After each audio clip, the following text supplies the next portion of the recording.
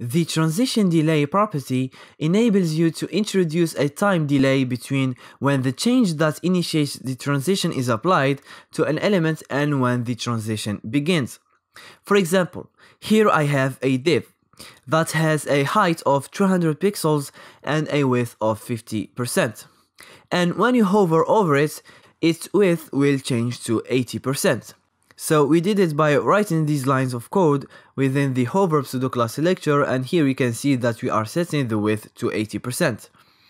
And within this declaration block, we set the transition property to width, and we have a 0.5 second in the transition duration.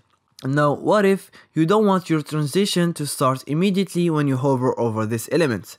Well, there is the transition delay property that you can use to set a delay.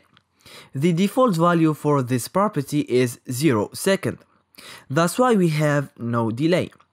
The transition starts immediately, but if you set here, let's say 2 seconds, now if you hover over this div, the transition will not happen immediately. It will wait 2 seconds, then the transition will start.